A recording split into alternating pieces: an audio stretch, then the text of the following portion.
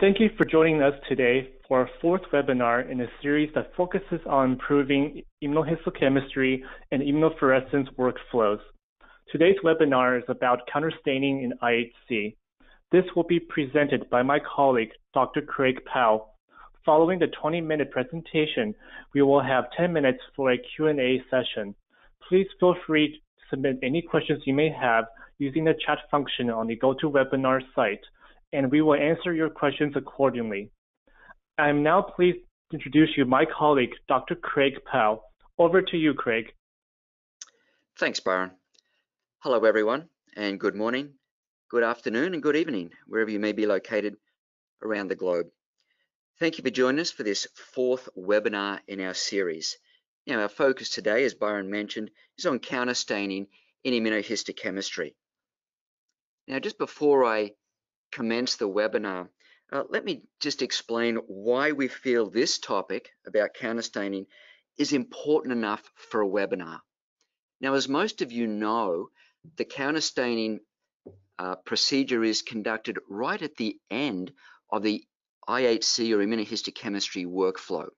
Now, a lot of investigators work very hard to obtain the specimen for the tissue preparation, blocking it, cutting it, doing the immunohistochemistry to get a good stain. But all too often at the end, what we see is this particular counterstaining step receives very little attention, and the counterstain is applied haphazardly or dogmatically, and it really detracts from the specific staining of their specimen that they've worked so hard to get. So certainly it would have, in many cases, a negative impact. So hopefully this webinar will give you some insights into how to optimize the counterstain and maximize your results for your immunohistochemistry specimen. Okay, without further ado,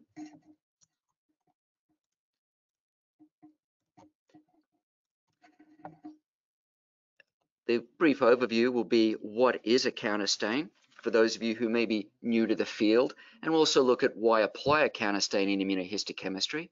Then we'll look at some commonly used examples of counterstains for immunohistochemistry, some main considerations when applying a counterstain, and then we'll go over a brief summary.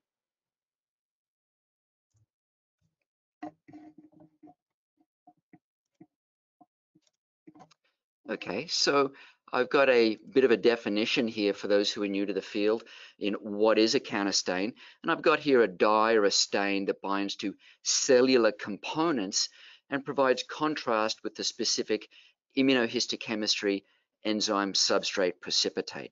That may be fairly straightforward, but I believe this is a fairly elementary definition and doesn't really get to the point of why you may want to apply a counterstain or the value of a counterstain in immunohistochemistry. And indeed, I will say that one key facet of the counterstain is to augment the specific staining to generate additional information with respect to antigen localization, regional or spatial expression of that antigen, and the tissue morphology. Now, if you remember the example on the title slide, the same image here, and what we've got is this particular brown staining circle. It's actually a lymphatic endothelial cell marker, and what we've done is also counterstain with a blue nuclear counterstain here.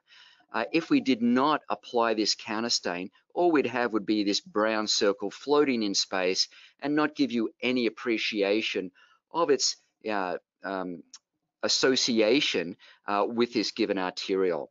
So certainly in this single stain example, you can see the value of why you would want to use a counterstain for immunohistochemistry. Now, I'm not well, just keep in mind this particular image as we go forward actually through the webinar. I'll refer back to this image a couple of times.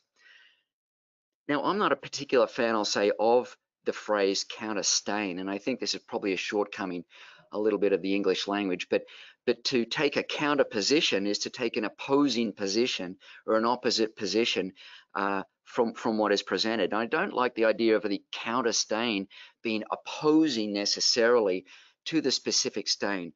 I like to think of them more as compatibility or companion stains to work in concert with that specific staining and maximize the data you can get from your tissue section. Okay, let's look at some of the common counterstain choices that are used out there for immunohistochemistry. And what I've got here is a short list of some of the hematoxylins that are used. Mayers, there's a modified Mayers, there's Gill's type 1, 2, and 3, Harris, there's a modified Harris, Ehrlich's, there are other hematoxins as well. And what I've got here on this image on the right is they all do give you blue nuclei, I'll use the phrase, at the end of the day. So any or all of these would certainly be suitable for generating this sort of image on the right-hand side that I've got here. This is not an exhaustive list. There'd be some considerations, though, as we'll mention later on, about certain formulations of hematoxylin. So just keep that in mind. Now, I've got some investigators who may not be particularly familiar with the techniques or some of the histology perspectives, and they tend to put on a hematoxylin and eosin counterstain in combination with their immunohistochemistry. Now, hopefully the image I've got here showcases that, there's just an absolute drowning of color in this particular image. And at least from my perspective, while you could apply a hematoxylin and eosin with some given antigen expression in immunohistochemistry, I really don't see there's a need for it. And the eosin could certainly work against some of the specific staining you're trying to identify. So I'd highly recommend against using eosin as part of your counterstain, unless you had a specific reason for it. But if you just want to apply a hematoxylin, do that without the eosin. Certainly there is a place for hematoxylin and eosin in your immunohistochemistry, and it would be on a separate tissue section just to look at some of the underlying tissue morphology and architecture, or give you a greater perspective on that outside of the immunohistochemistry. So it would be on a different tissue section. Here's some other counterstain choices that are popular out there as well. Methyl green, that gives you a light green nuclear stain, and a nuclear fast red that gives you sort of a pinky red nuclei. Now, these counterstain choices are not exhaustive by any means, but they're the most popular ones to use. And you'd have to probably have a fairly good reason of why you'd want to wander away from these or look at others like Giemsa stains or something like that. Again, not an exhaustive list, and others certainly do use and publish on using other counterstain choices. Now let's get into why apply a counterstain. And certainly the first question when considering that is, do you actually need a counterstain? I think that's a fair question to ask. And the example I've got here on the right-hand side is a triple label immunohistochemistry. We've got a cytokeratin marked here with a red alkaline phosphatase substrate. We've got a Chi67 highlighted here with some brown DAB. And then out here, I believe it's CD34 using vector blue.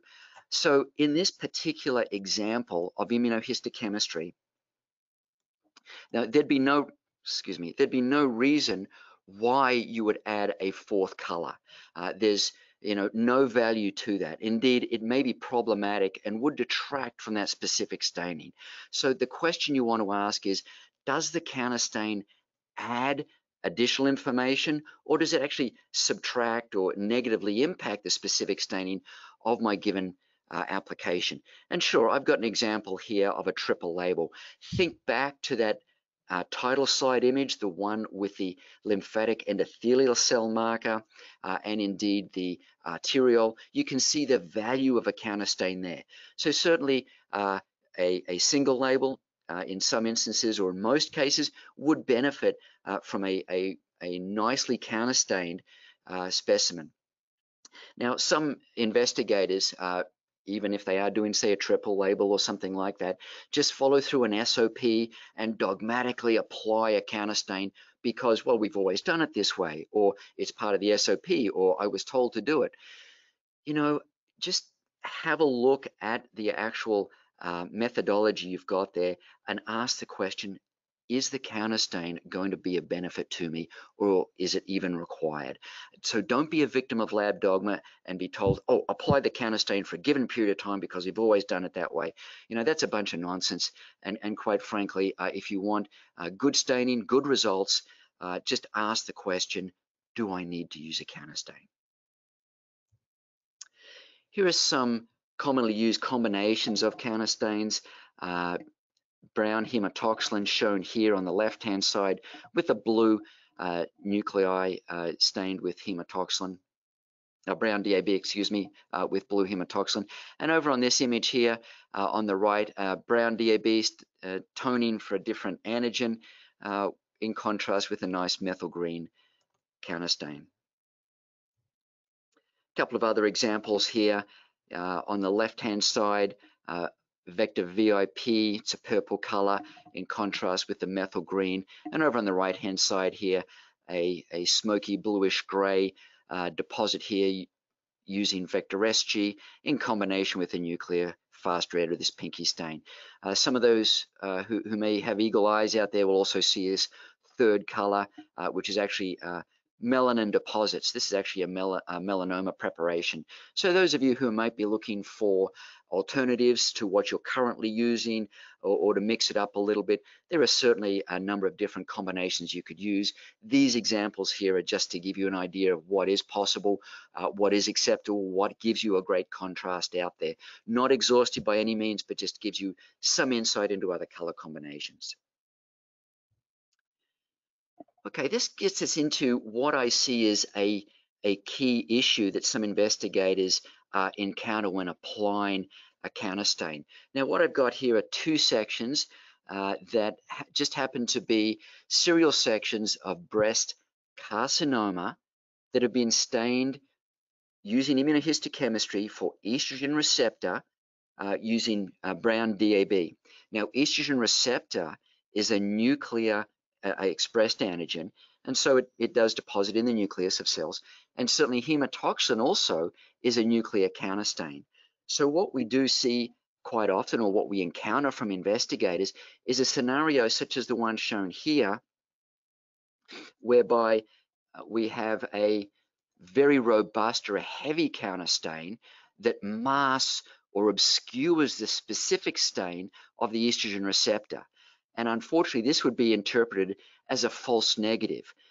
You have to be very careful with counterstains in this situation, and you want to get more of a light or a balanced counterstain, such as the one that's shown here, whereby you can differentiate the brown estrogen receptor localization in contrast with the other blue nuclei. And certainly, you know, from the Ventana Roche, what the term they use is visual acuity. So you've got to aim for this nice light balanced counterstain that works in concert or parallel with your specific stain. So be cognizant of the localization or the intensity of the target antigen staining. Certainly this is one scenario that plays out quite often that we've encountered with end users. So how do you get from the left image to the right image, or what do you do? What are the parameters to consider? And certainly have a look at the length of time that the specimen is exposed or incubated in the counterstain. There may be pH differences as well, and also the use of a differentiator. I'm not going to get into the weeds, so to speak, on the use of progressive or regressive counterstains at this time, but just be aware that there are differences in the counterstain. And what I'd highly recommend for any new tissue block that you are starting to cut into or look at is to run a negative control, whereby it is just for counterstaining only. A tissue section that's been freshly cut and exposed to your counterstain of choice, whether it be hematoxylin or methyl green or whatever, and try and get this light balanced look or counterstain appearance before wasting valuable time and effort with your immunohistochemistry. So just make sure you run that defined negative control section. Now, if you remember back earlier on, I did describe a little bit about some of the various formulations of hematoxylin that are available. And I've got here an example of Harris hematoxylin and a Mayer's hematoxylin. And I did say they do stain the nuclei blue, and at the end of the day, sure, they would all be suitable. But just be aware when you are applying some of these counterstains that some of them may contain solvents such as ethanol or alcohol that may have a detrimental effect on the specific substrate of choice that you're using. It may affect solubility or intensity of that given stain. And so if you do look at that under the microscope prior to applying the counterstain, you may say, hey, this is really nice specific staining I've got here. But after the counterstain, it may look a little duller or washed out, or indeed, have suffered some sort of washout effect. So in these cases, I'd highly recommend going with more of an aqueous-based counterstain recipe. Okay, some other considerations for counterstain: specimen fixation and preparation. Certainly the type of fixative can influence the uptake of a stain. Now, a lot of these parameters, and I'll say maybe the fixation and the blocking of a specimen, may be outside of your control, particularly those who may be working in core facilities or a CRO. You may simply be handed the material and be asked to work up an immunohistochemistry stain and counterstain it. It's certainly imperative at that point, working with an unknown, to run that defined negative control of just a counterstain alone, just to get a feel for that intensity of the counterstain. Also, the mode of fixation as well can play into uptake of stain and the appearance of it. Now, if you remember back to that original slide again, on the title slide where we had that lymphatic endothelial marker, that brown circle with the nicely stained adjacent arteriole, those of you who may be familiar with some histological applications would be familiar with the fact that that would be an immerse-ficked specimen, something that was excised and placed into fixative. If that was perfuse-fixed, then that particular arteriole would be much thinner walled, and the nuclei that you'd be targeting with the counterstain would be more spindle-like. They're squished, if you will, and that would affect the uptake of the stain. So just be aware also of the mode of fixation when you go to look at it, and also when you run that negative control. The thickness of a specimen in terms of the micrometers is also important as well. And I'll just draw from a real life example, just from a couple of weeks ago. Some investigators from Cornell called up. They were using fresh frozen materials, cutting the sections at about 20 microns. What they were doing, cutting the section on a cryostat, mounting onto a glass slide, performing fixation with paraformaldehyde, about 2 to 4%, and then immediately applying a counterstain. This particular material had not been exposed to xylenes or ethanols or anything like that, like a paraffin embedded section, and they weren't getting uptake of hematoxylin. And they're scratching their head saying, what are we doing wrong? Can you help us out? And basically they had to address some permeability issues there. So we described putting on some Tween 20, Triton X100 detergent, and that significantly added to the uptake of the stain. So just be aware of the thickness of the section, and that can certainly play a role in the effectiveness of the uptake of the stain. Tissue type also factors in. I know a lot of investigators simply don't work on one type of tissue, but if you're working on, say, the example I've got here is lung tissue, you also want to look at the expression of the same antigen in kidney tissue. Take a step back a minute and just understand that these will be different tissue types, and it will factor in with how the counterstain appears on that given tissue. So run that negative control. This is also a factor if you are working between species as well. Certainly, I've got an example here of an amphibian species. You're working on skin or cardiac muscle with that amphibian. You want to swap to a mammalian species. Again, more than likely that counterstain will be a little different in the way it does behave on that different species tissue. So again, just be aware of that, and all things will not be exactly the same. So work it up on that negative control. The method of application certainly does factor in as well. And what I've got here on the left-hand side is a slide, just showing a manual application here. I'd say this is particularly important for counterstains that do require heating. Example here is methyl green. Some investigators put a slide like this on a heat block, then apply the methyl green that heating to 60 degrees, and then they take it off after a given period of time and notice that there is no sufficient uptake of stain. For something like this, I'd highly recommend a batch staining where you put the slides in a slide dish, submerge them in a volume of heated counterstain, 300 to 500 mLs, so you get uniformity and consistency across all of your slides. Now, certainly if you're working with any more than, say, 3 slides, I would highly recommend using this batch staining method as well to get that consistency and uniformity as well. Just be aware of the fact if you are changing between counterstains, you want to mix it up. Not all of them are the same. As I've just mentioned, methyl green requires heating. That's not a requirement of hematoxylin or nuclear fast red. So again, don't expect methyl green to look or behave exactly the same as hematoxylin or fast red. Be aware of the fact too that these do have shelf lives. Methyl green, for example, should be a nice deep dark forest green color. If it has tinges of brown or rusty brown, certainly it has expired, so you will have to get fresh material. So a quick summary here of some of the key points that hopefully will help you get some successful counterstaining. Number 1, establish that a counterstain would be beneficial in your given specimen. Secondly, select an appropriate counterstain and substrate color combination. We did show you some. There are many others you can choose from. Understand the target antigen staining pattern and expression level. If you're looking at a very weak nuclear antigen, obviously you're not going to drown it in the counterstain. You need to get that nice balance and visual acuity. This is where you'd want to run a defined negative control and work up those defined staining parameters. As we just mentioned, any more than say about 3 slides, I'd highly recommend using a batch format for consistency and uniformity across all of the sections or slides that you're working with. And certainly use fresh or non-expired material, obviously, for the best results.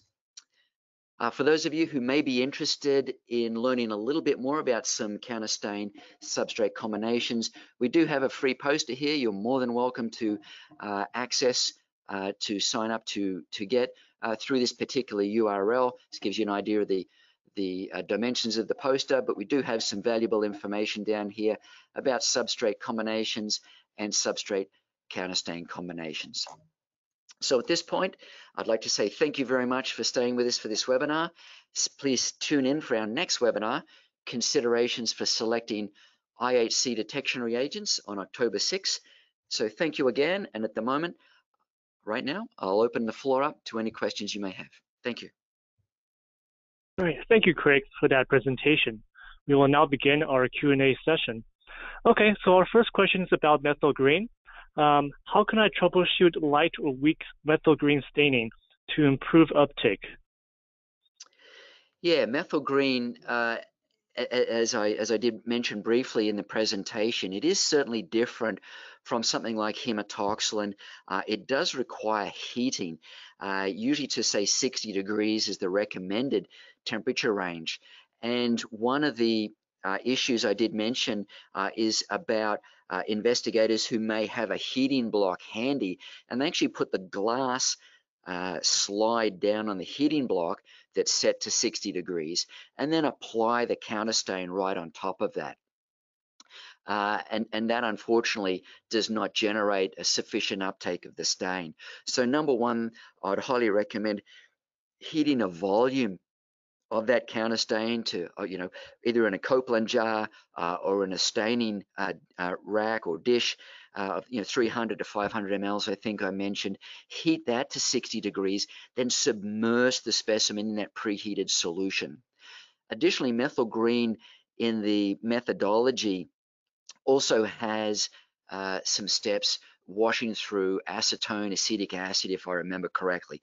Those can certainly be reduced in time, so you can reduce the exposure to those, or indeed, in cases of very weak staining, you can even omit those just to retain maximal methyl green staining. So hopefully those couple of points will certainly help you out. Oh, the other point I'd have to say is just make sure that it doesn't look, brown or off-colored, and that does have that the stock solution has that dark, deep green color to it. All right, thank you, Craig. Okay, the next question is about automated IHC. So they use automated IHC, and their counterstaining is not always the best. Do you have any suggestions to improve on this? Yeah, I will say I did really not touch on automated staining in this given webinar. Certainly that may be particular to, well, things you can certainly determine at your end. Maybe run it manually initially on a couple of different tissue sections just to gauge the parameters, as we mentioned, things such as time or whether or not it may be differentiator required, or indeed the actual formulation of the counterstain you're using. Make sure, it might be one I'd recommend, as with an aqueous-based media, maybe just run it manually and then see if you can get those same determinants, same parameters set up on the automated stainer. So they would be things to consider. But I think that may be particular to the choice of counterstain and maybe the methodology of how the counterstain is also applied in that automated stainer. And I'd have to say that, unfortunately, that's beyond the scope of this given webinar. All right, thank you. The next question is about hematoxylin. What is the optimal differentiation step for hematoxylin, acetic acid, or HCl? Yeah, certainly I do know that, at least in the formulations of some of the different hematoxins, there are different acids that are used. But the different differentiators, may be particular to the actual formulation of hematoxylin you're using. So I don't know that there's a universal answer to that. Indeed, I would highly recommend looking at the formulation or the recipe of the hematoxylin you've got there, and certainly use an appropriate differentiator for that. And this is where it'd be important to run that negative control section, that test section, just to gauge some of those parameters. Look for consistency. Make sure that you run that one or two test sections for each different tissue type and certainly species of tissue that you're working on, just to gauge that intensity that you're looking for, that you will find appropriate for that given application. All right, thank you, Craig. The next question is, what are the major differences between regressive and progressive counterstains? Yeah, progressive stain tends to be, the longer you leave it in there, this is painting with a very broad brush, the deeper stain you will get. And I'll refer back to the couple of sections I showed of breast carcinoma, whereby the very heavy or robust staining we showed in the image on the left was a hematoxin progressive stain that had been left in there for a considerable period of time. So certainly with a progressive stain, you can gauge it by leaving it in for a short period. If the staining is not intense enough, put it in again, and obviously as you move forward or progress like that with the length of time, you get a deeper, more robust or heavier stain. A regressive stain is usually something that's overstained, and then you use the differentiator to hone back or peel back the intensity to the desired contrast that you want. So painting with a broad brush, that's the sort of key differences between progressive and regressive counterstains. All right, thank you, Craig. The next question is about hematoxylin. So my hematoxylin counterstain is very dark and shows poor contrast. I've already decreased the incubation time down to 10 seconds. What else can I do to troubleshoot? Wow, okay. Certainly the concentration may factor in as well. Just make sure, and I'm not sure if you are making the hematoxylin yourself or indeed buying this from a commercial source. Just to let you know, the example I used there of the Gills formulation, type 1, type 2, type 3. Type 1 is like a single strength hematoxylin. Type 2 is like a double strength. Type 3 is like a triple strength hematoxylin. So certainly the concentration of hematoxylin there, if you are using, say, a Gills, very strong, very quick uptake of the stain. You may want to look at a different formulation of hematoxylin, such as like a Gills 1 or indeed another type of hematoxylin that would help you. Another opportunity would be possibly using a regressive type hematoxylin, whereby you can control the intensity by then applying that differentiator and dialing back that intensity, almost like washing it off until you get that desired intensity. All right, thank you, Craig. Our time is up for today for this webinar. Please feel free to join our next webinar October 6th about selecting IHC reagents. We will send you the entire recording of the webinar after this session. And if we did not answer your questions, we will answer them personally later. Please feel free to submit any more questions through our general email, technical@vectorlabs.com. Thank you for joining us and have a great day. Thank you very much. All right, bye-bye.